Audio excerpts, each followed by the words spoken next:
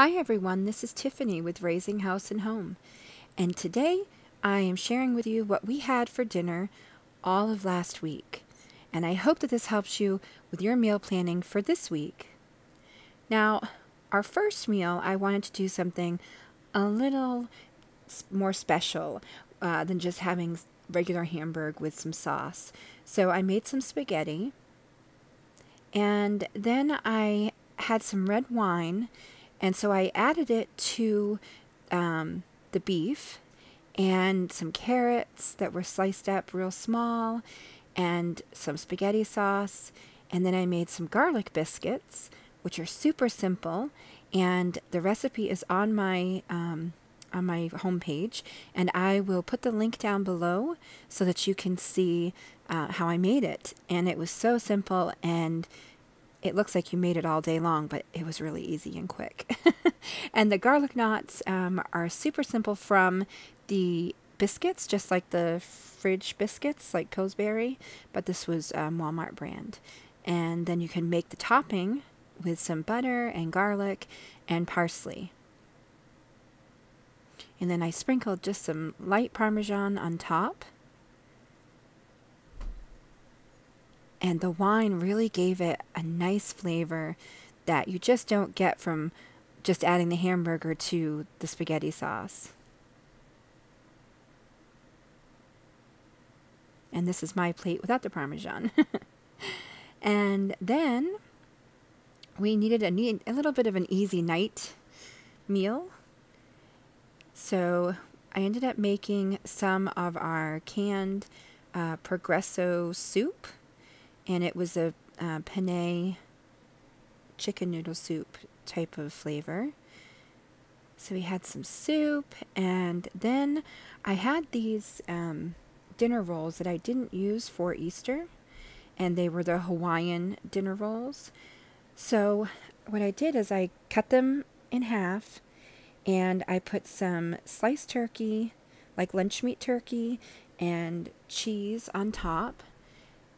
And then I put the covers on, and I cooked them in the oven for about 10 minutes at 350. And it made the cheese melt really nicely over the turkey, kind of like cheeseburger sliders, but instead of using hamburger, I just used some lunch meat turkey that we had to use up. And this was a hit with the kids, especially the boys.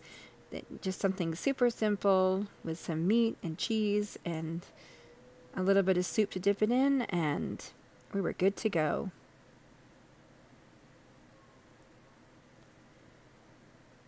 And here is my balsamic glazed chicken breast. I normally use this glaze for pork, but we had a lot of pork. I think last week we had this so much. So we have our chicken breast, and this glaze, this balsamic glaze, is a huge hit with my kids. So I also had some what we call hobo potatoes, and you slice up the potatoes and you cook it with onion and butter in a little bit of water in the oven.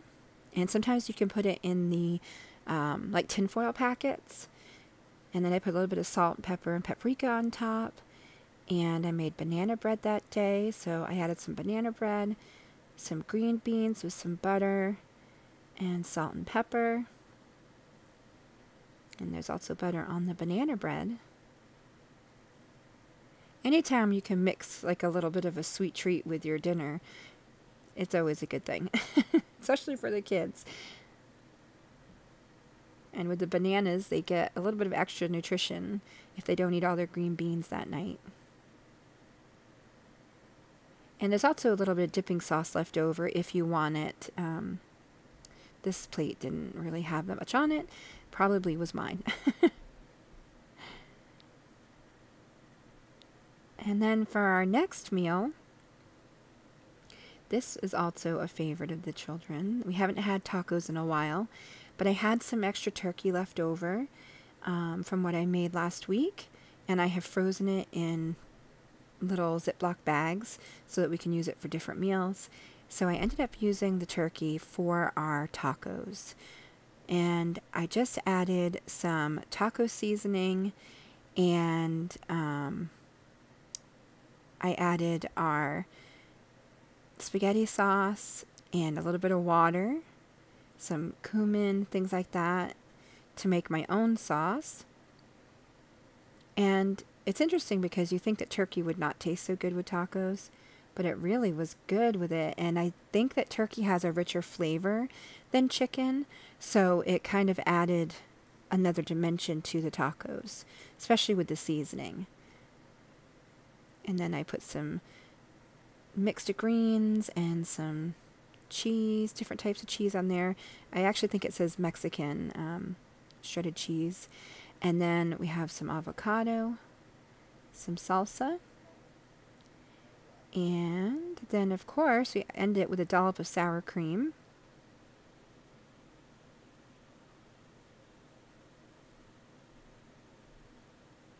And then we cut up a little bit of lime, and you'll see that in just a second. And I like to squeeze a little bit of it on top and then just serve it with the tacos, because sometimes, like, after you get down to the bottom bites, there's not as much lime on there, so you can kind of put more on there as you go. And there were many tacos eaten that night. My boys can really go through them.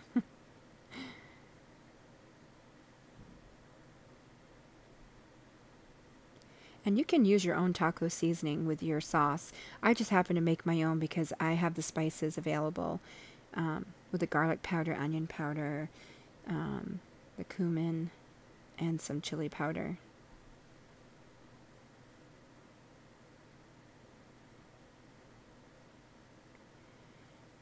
And then the next night, we ended up wanting to use up some of the stuff we had left over for tacos. And so to make it a different type of meal, I made a taco salad. So it's pretty much the same flavors, but it's just presented a little differently. And it looks like you have a lot more food because instead of being inside of a taco, it's on the plate. It fills the whole plate, so you feel like you're getting a ton of food. So maybe that might be a little bit of a diet tip, and you feel like you have eaten a lot more than you really have. And then we just cooked up the tortillas, the flour tortillas, just enough to be not really hard, but a little bit crunchy. And then we just break them apart and put them on top. And there's the meat and cheese. And then, of course, our salsa. And we have a medium and mild salsa. I prefer the medium because I like it a little bit spicy. But some of my kids like to have just the mild, and my husband doesn't like the spicy stuff either. And then we put on the sour cream, and there's a lime beside it.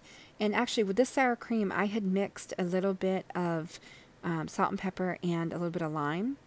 So it's not just plain sour cream, it's like a lime sour cream. And it was so good. I actually prefer to eat my taco fillings this way than in a shell. I'm a huge fan of taco salad. Now, I used to eat taco salad at Wendy's, and then they changed the recipe, and the hot sauce wasn't quite so hot, so I haven't had it there in a while. And then this is our stuffing chicken, and I also did a recipe for this, a video for this, and it probably will be going up later on this week, so I will add it to this video, and you'll be able to see how to make it. It's so simple, and it's so good. And here is our baked potato with the chicken, and then some peas, which is a fan favorite. Not my favorite, though. I don't eat them.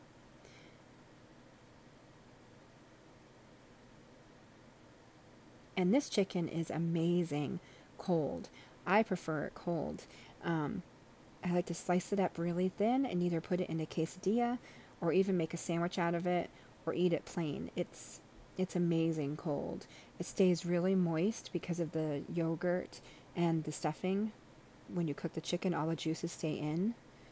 So it's definitely one of my favorites.